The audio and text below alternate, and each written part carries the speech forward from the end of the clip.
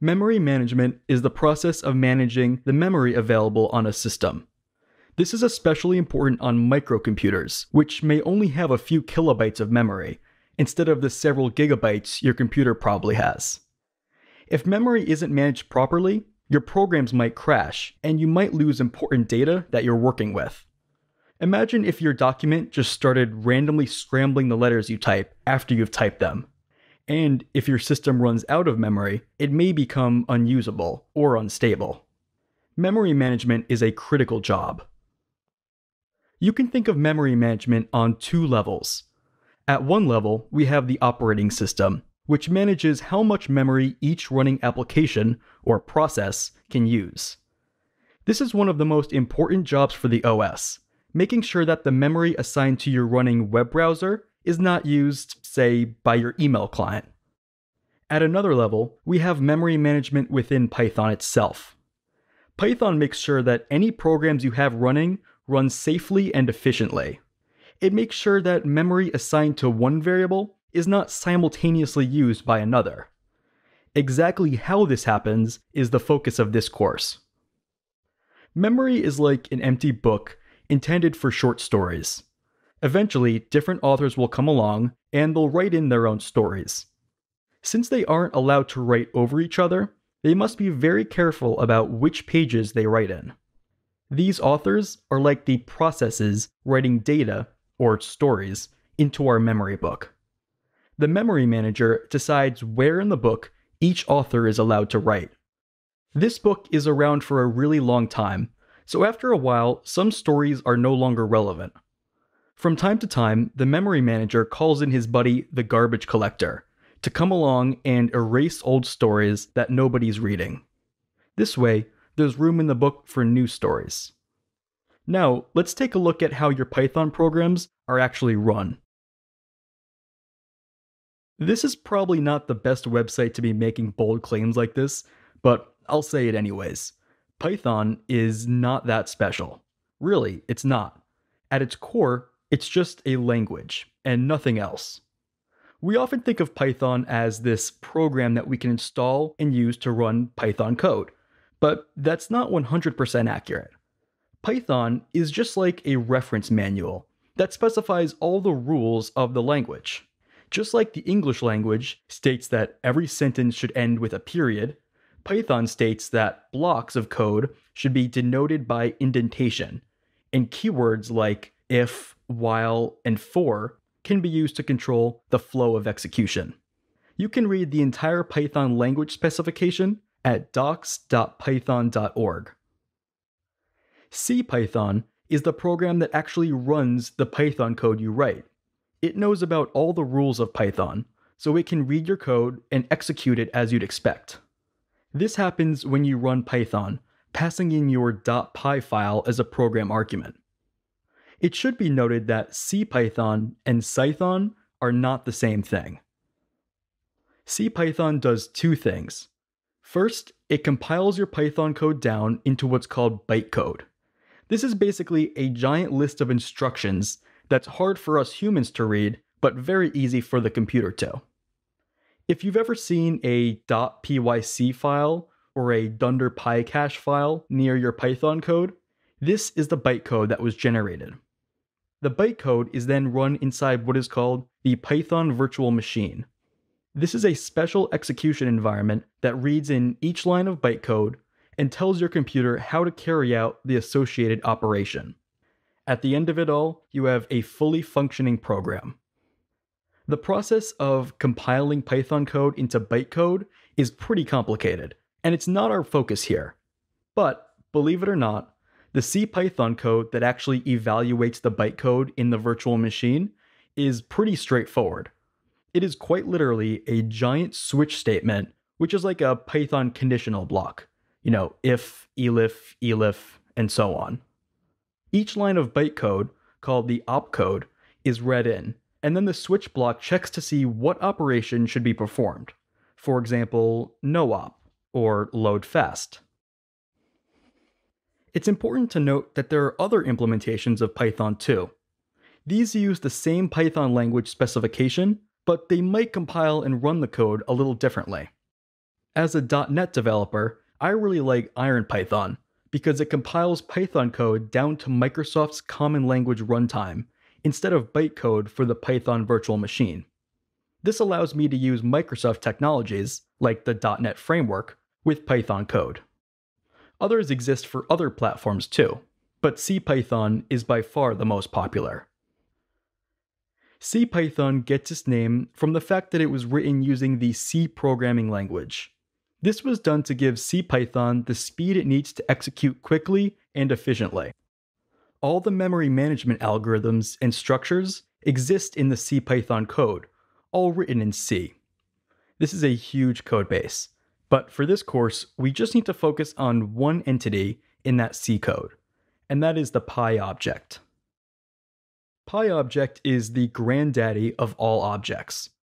As you may know, every variable you create in Python, whether it be from a class you code or from a primitive type like int, is considered a Python object.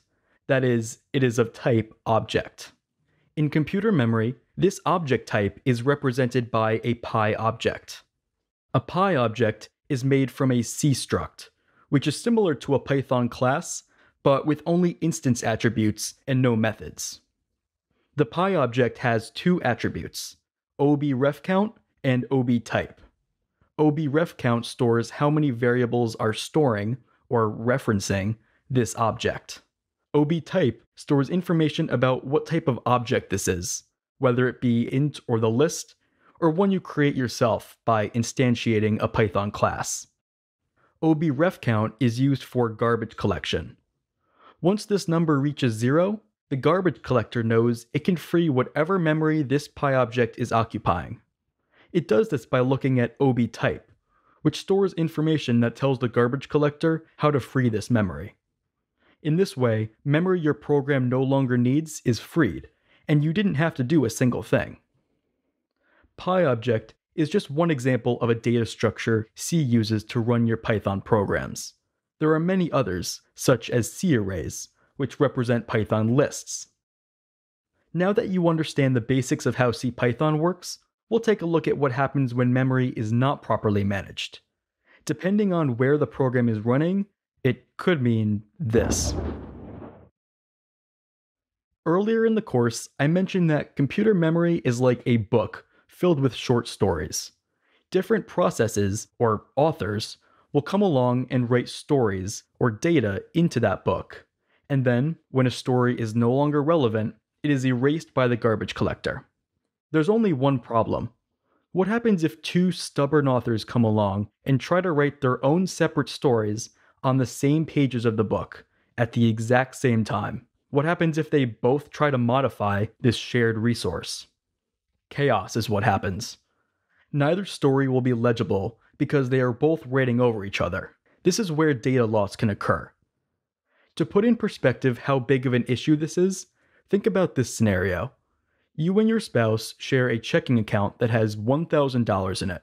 You go to the ATM to deposit another $1,000. While you're depositing your money, your spouse is at a different ATM attempting to withdraw $1,200 from the same account. The banking system needs to simultaneously deposit and withdraw money from the account at the same time, which is impossible. It must perform one transaction at a time. The problem is, without any safety precautions in the code, what order the transactions will occur in is fundamentally unpredictable. That decision is made by the operating system's scheduler, which gives the CPU small chunks of time to perform each computation, or in this case, transaction, when it's trying to do multiple things at once. Ideally, the $1,000 is deposited first, bringing the balance to $2,000. Then, your spouse can withdraw $1,200, and the remaining balance will be $800. But what happens if the transactions occur in the opposite order? Well, first the banking system attempts to withdraw $1,200 from an account with $1,000 in it. This will likely trigger an overdraft flag, which may cause you to pay, let's say, a $10 fee. Then, with a balance of negative $210, your $1,000 deposit goes through, bringing your balance to $790. That's $10 less than before, all because of the overdraft. The problem here is that two processes, or people, try to modify their shared resource at once. This is called a race condition. Due to the unpredictable nature of these bugs, they are some of the hardest to fix. Race conditions often appear in multi-threaded programs. That is, a process that spins up multiple threads of execution to try to do multiple things at once.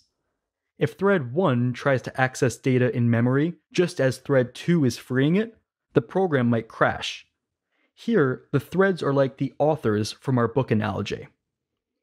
The best way to write multi-threaded programs, free of race conditions, is to write thread-safe code. In thread-safe code, any shared resource that could potentially be accessed by multiple threads simultaneously is protected by what's called a mutex. A mutex has the job of ensuring that only one thread has access to a shared resource at any given time. One form of a mutex is a lock, which quite literally locks the shared resource. When one thread is accessing the shared resource in memory, that resource is said to be locked. Any other thread is denied access until that thread is done with it. Once the first thread is done, it releases the lock, which can then be acquired by another thread that needs to access the resource. As you can imagine, writing thread-safe code can be hard.